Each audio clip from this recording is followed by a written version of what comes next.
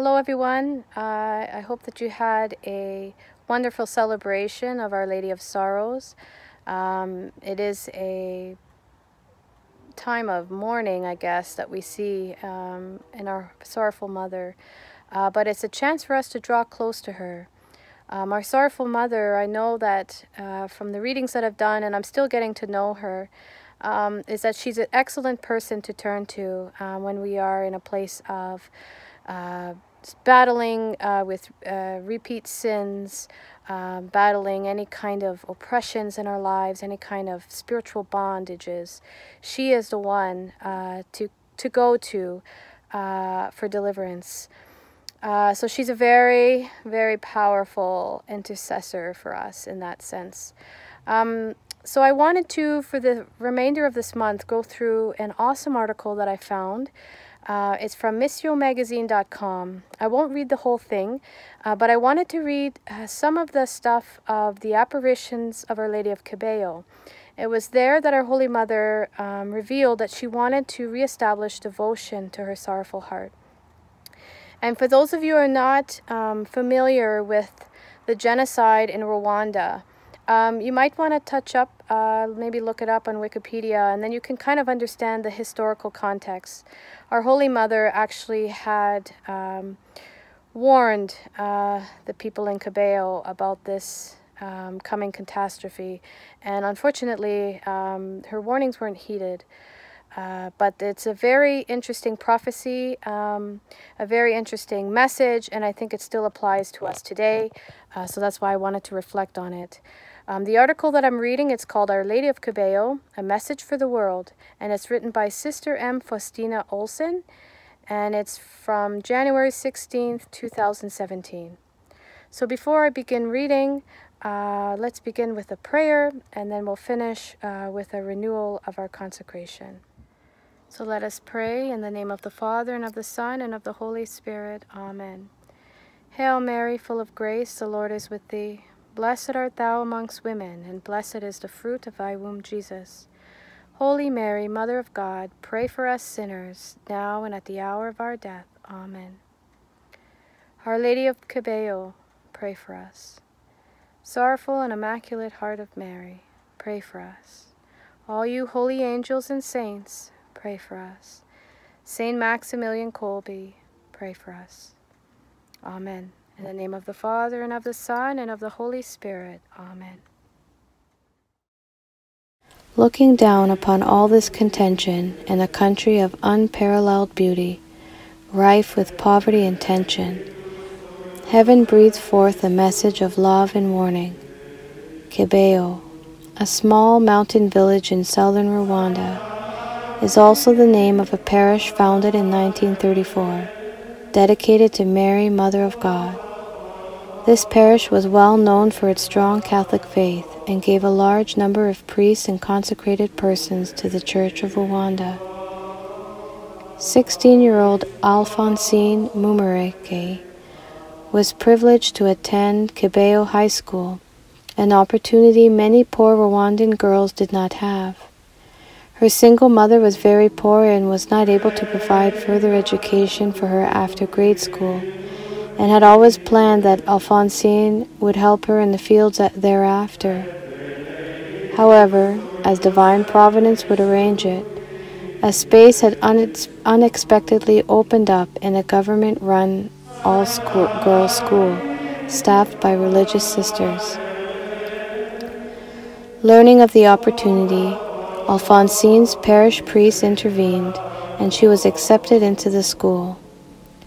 Though the school was very poor and had no running water or electricity, Alphonsine was, nevertheless, grateful to be there. She had always attended Mass on Sundays and had a special devotion to Our Lady. On November 28, 1981, an event happened that would forever change the life of Alphonsine and affect the lives of millions. She had just finished a geography test and was filled with inexplicable emotions: confusion, joy, dread, and fear. Calming down a little, she went into the dining hall to serve. As she was filling water glasses, The same apprehension mixed with bliss arose. Then she heard a voice calling her. She went into the hall where she was being drawn. Her skin tingled, and her hand trembled. A soft, sweet voice called out, "My daughter." Again the voice was heard, "My daughter."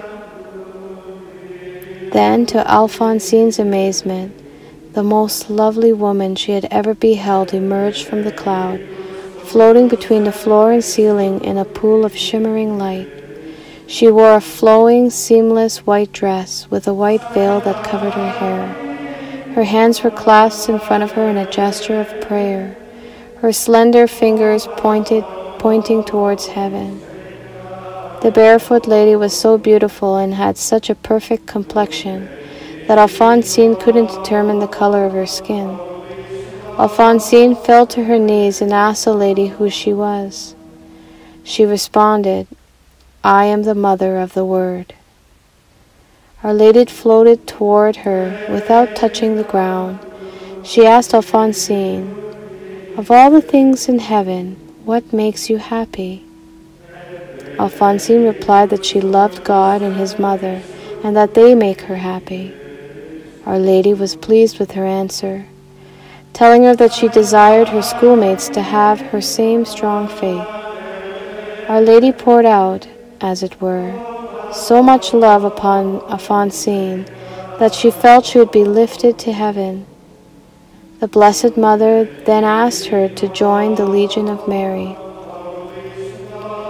She told the girl that she wanted to be loved by people everywhere so that she could bring lost souls to her son Jesus. Then she slowly drifted upwards and disappeared into the cloud's fading light. As soon as she disappeared, Alphonsine collapsed on the floor and lay motionless for 10 minutes.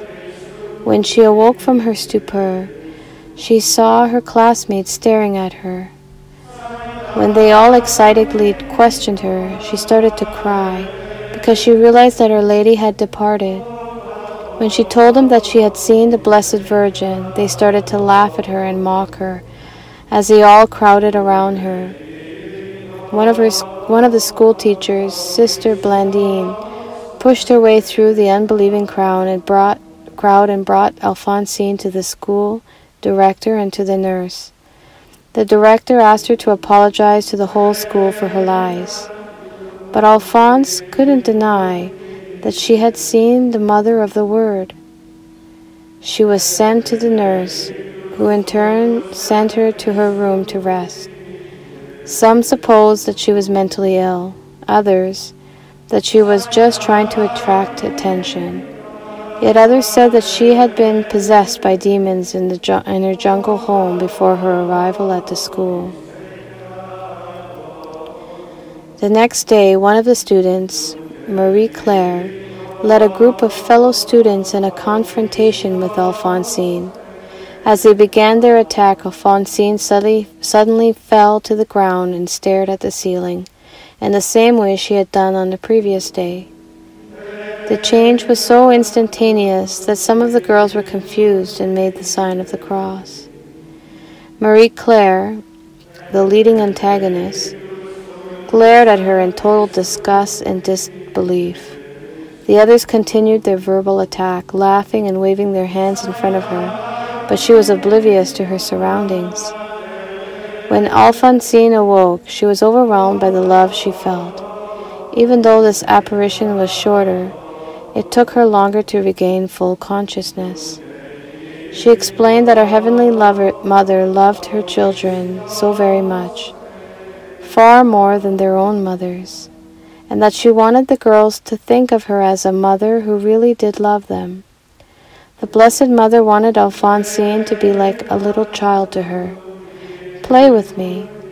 I love children who will play with me, because it shows me their love and trust."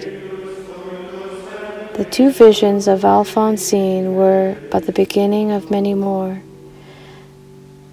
and they were causing increasing furor. Marie Claire's confrontations and outright hecklings intensified. She had the effrontery to test Alphonsine during the apparitions, pulling her hair, twisting her fingers, pinching her, screaming in her ears, shining a flashlight in her eyes, but the seer never flinched. The scholastic body was increasingly upset over all the commotion, but they could not prevent the news from spreading to nearby villages. Soon the local faithful began to gather at the school grounds, hoping to hear the messages and see the visionary. Some of the students began to believe her, and they asked Alphonsine many questions about Our Lady. What did she say? What did she look like? When will she come again? Our Lady always told Alphonsine when her next visit would be. What Alphonsine did not tell them was that she was receiving messages for government officials, even the Hutu president. Heaven had directed her to tell the officials to pray, to forgive, and to stop persecuting the Tutsis and sending them into exile. She couldn't imagine how she could bring that message to the president. She was just a simple schoolgirl with no transportation. So let us now finish with a renewal of our consecration. It's taken from our Militia of the Immaculata prayer card. So let's pray in the name of the Father, and of the Son, and of the Holy Spirit. Amen. Immaculata, Queen and Mother of the Church, I renew my consecration to you this day and for always, so that you may use me for the coming of the kingdom of Jesus in the whole world. To this end I offer you all my prayers, actions, and sacrifices of this day. Amen. O Mary, conceived without sin, pray for us who have recourse to you, for those who do not have recourse to you, especially the enemies of the Holy Church, and those who are recommended to you. Amen. O Immaculata, please intercede, that the Church may be a beacon of light for all those who wander in darkness. Amen.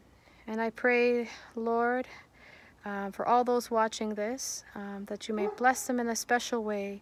Any of those struggling with sins, any kind of bondages, Lord, that you may deliver them, Lord, and that you may draw them close to your most sacred heart. Holy Mother, I pray that you cover them, wrap them in your holy mantle of protection, and draw them close to your Son. In the name of the Father, and of the Son, and of the Holy Spirit. Amen. May God bless all of you.